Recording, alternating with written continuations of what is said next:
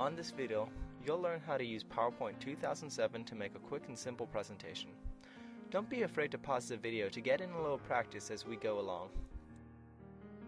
You can use PowerPoint to supplement lectures and other forms of direct instruction by providing visuals in the form of text, pictures, and even video. On this clip, we will focus on text and pictures. Before we start, there are a few things to keep in mind. There's often more than one way of doing something on a computer. If you already know how to do something and you're comfortable doing it the way you're used to, then feel free to stick with it. Another thing to note is that there are many versions of PowerPoint. You might be more familiar with this. This is an older version of PowerPoint, and although it looks very different, the same principles apply. The major differences are where some of the buttons are placed and how they look. Okay, let's get started. Open up PowerPoint and give your presentation a title. Feel free to put your name or any other class info on it too. Next, you'll click on the New Slide button. Notice that it's sectioned into a top half and a bottom half. Clicking on the bottom half will allow you to choose the layout of your new slide, while clicking on the top half will generate a new slide based on the last one you chose. Since we're just getting started, we're going to stick with clicking on the bottom half of the New Slide button. Now let's take a look at the most common layouts. You'll most likely be using the title and content, to content, and comparison layouts. Title and content is perfect for pictures, bullet points, or quotes that you want to put up on screen. To content and comparison layouts are similar. You can use both to do a comparison.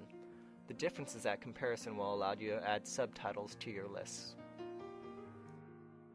Let's get some more practice in. Click on the title and content layout and add a title. When you click on the large text box below, your typing cursor should show up in front of a bullet point. You can write bullet points from here. Pressing enter on your keyboard will generate a new bullet point.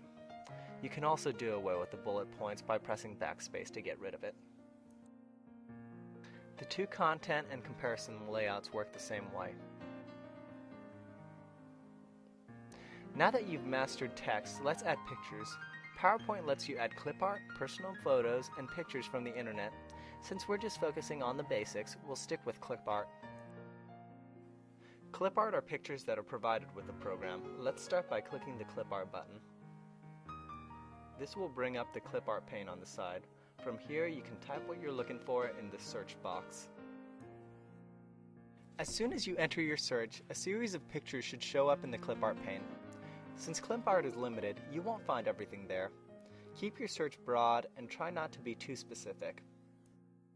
Doing a single click on the picture of your choice will add it to the presentation. If your picture ends up too small or too big, you can resize it. Just click on the picture to select it.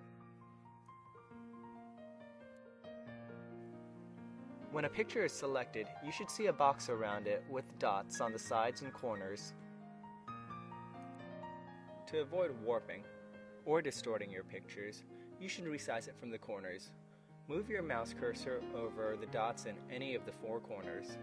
Your cursor should change to look like an arrow pointing in two directions. From here, hold down the left mouse button and stretch and shrink your pictures to the desired size. To move a picture, move your mouse cursor on top of the picture. Your mouse cursor should change to look like a cross with arrows pointing in four different directions.